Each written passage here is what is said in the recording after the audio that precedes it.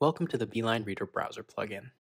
In this quick video, we'll show you how to use BeeLine to read ebooks, news articles, and word processing documents.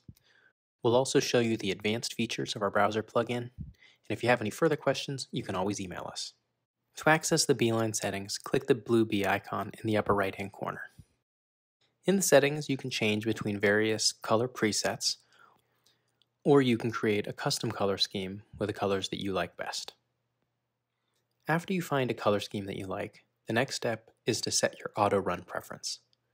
The BeeLine browser plugin will automatically run on pages, but you can decide if you want it to only run on long-form pages with lots of text, or if you also want it to run on pages that have very little text.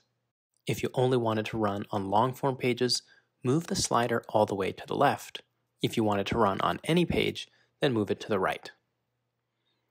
And if there's a site where BeeLine is running and you don't ever want it to run, select the Never Color This Site option and it will never auto-run on that page. If you only want to use BeeLine on a handful of sites, then you can use what's called a whitelist option, where you add certain sites to a whitelist and the BeeLine plugin will only run on those pages. To do this, right-click on the blue icon and select Manage Extensions. Scroll down to where it says Site Access, and instead of selecting On All Sites, select On Specific Sites. Then just add each site that you're interested in, putting an asterisk and a period before the website, in this case, star.wikipedia.org. Then the BeeLine browser plugin will run on Wikipedia, but it won't run on any other websites. You can add as many sites as you want to this whitelist, and BeeLine will only run on those pages. Going back to the BeeLine settings, here you can access features like Focus Mode, which helps you focus on the text of a website by obscuring banners and other distracting elements. We also let you change the font size, as well as adjust the line height and even the letter spacing along a line to make text easier to read. One of the most popular uses of the BeeLine browser plugin is to read ebooks from Amazon Kindle or from Overdrive. You can do this by going to read.amazon.com, where you can access your Kindle library, including books that you've rented from a library through Overdrive and you've delivered to your Kindle Cloud library.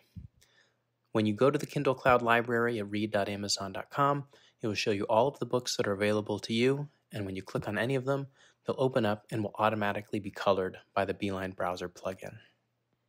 Another popular use of BeeLine is to read news articles, which you can either do on news websites or through news aggregators like Pocket, which allow you to save news articles and read them later. These sites offer a really clean, crisp reading experience and even offer a night mode that makes it really great to read in the evenings before going to bed. Lastly, many people want to read word processing documents with BeeLine, and there are a couple of ways to do that. One is to print the document to PDF and use our PDF plugin. Another is to upload a document to Google Docs, or if it's already in Google Docs, you can access it there using our browser plugin. Just open up the document in Google Docs, and BeeLine will color it as usual.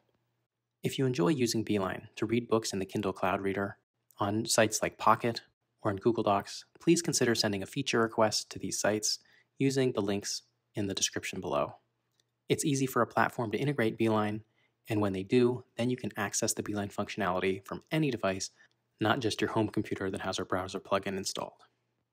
If you have any questions about the BeeLine browser plugin or any of our other tools, you can always email us at contact@beelinereader.com.